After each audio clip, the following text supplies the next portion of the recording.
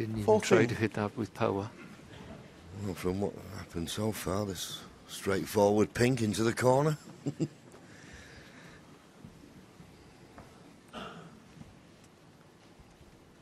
Good cueing needed here.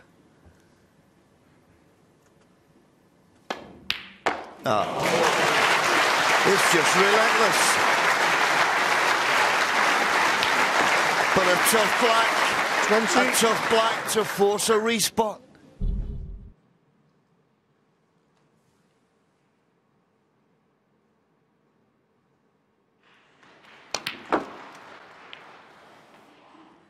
Twenty.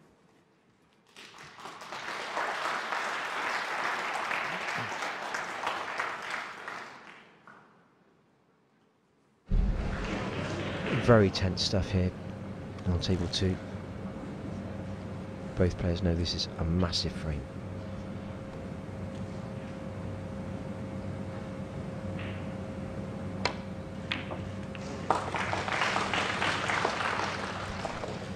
All about the cue ball now.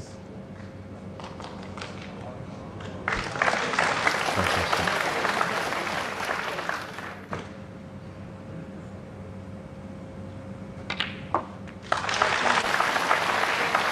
Shows the class of the man, doesn't it? Looked to be running away with that frame before having a terrible kick on 52.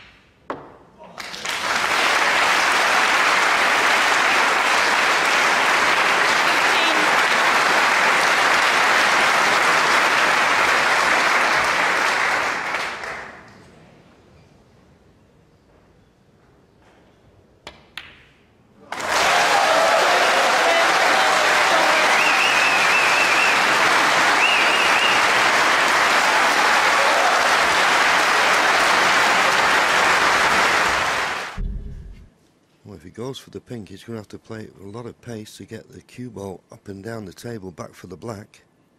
Oh, tremendous. Now, where's the cue ball going? Where's the cue ball going?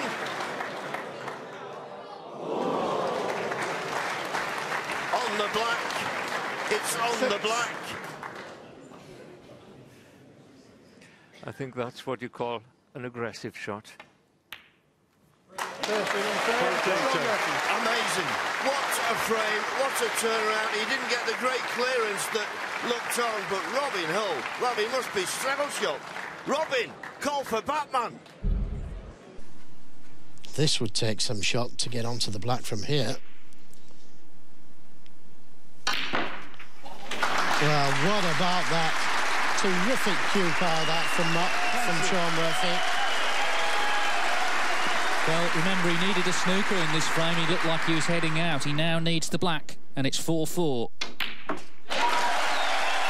what poise under pressure from the Masters champion, Shaun Murphy, to take us the distance.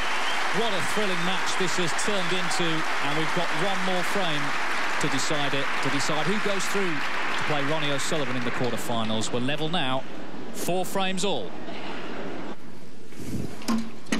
So it's 4-all, Shaun Murphy then winning that 8th frame, having needed a snooker. This was the pink joke. Well, this is an incredible shot to get the cue power in that, at that speed into the middle pocket. And by the way, the black wasn't a gimme. As I say, it just shows the poise under pressure that Shaun Murphy has. Just completed the Triple Crown, and he's taken us to the decider. No great surprise, both players leaving the arena.